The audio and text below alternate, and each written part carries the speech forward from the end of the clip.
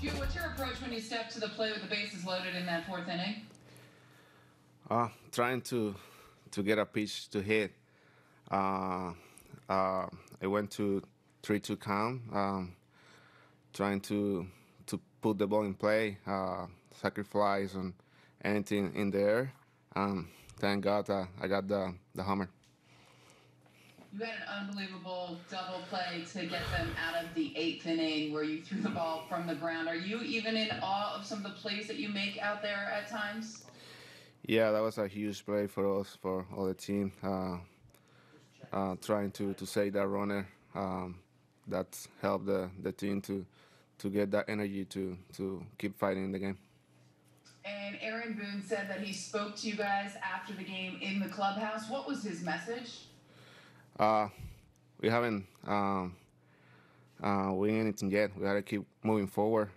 Keep with that positive mind, and we're going to San Diego now to keep the same mentality.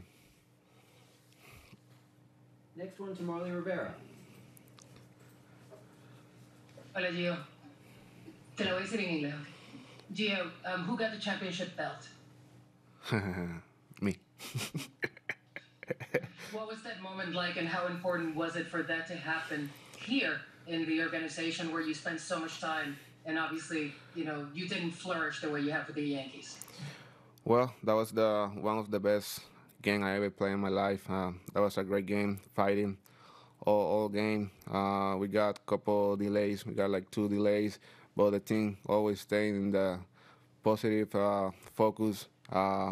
Everybody with the same goal, and we made it. Okay, next one to Tom Marion. Gio, can you describe the feeling when you hit the grand slam, when you hit the ball, and then when you were rounding the bases? For be honest, I can't remember when I was running. I just remember when I hit the ball, when I was giving high five to my teammates. But that was a great moment. What a great feeling. Take the next one.